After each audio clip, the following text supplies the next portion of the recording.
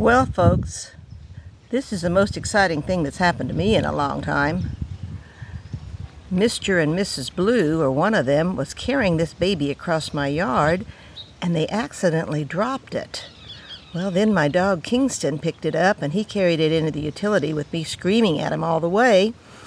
So I was able to take it from him and called my good friend Linda up to see what I should do, because she's in the Audubon Society and knows everything about birds.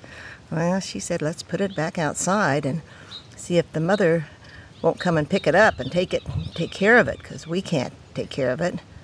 But anyway, whoa, was this exciting.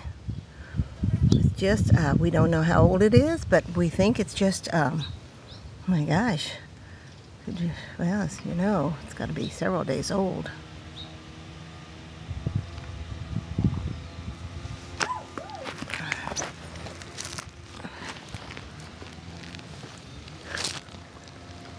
Well, let's see.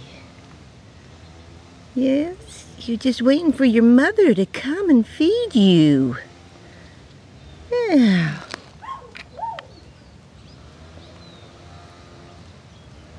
Where is Mom?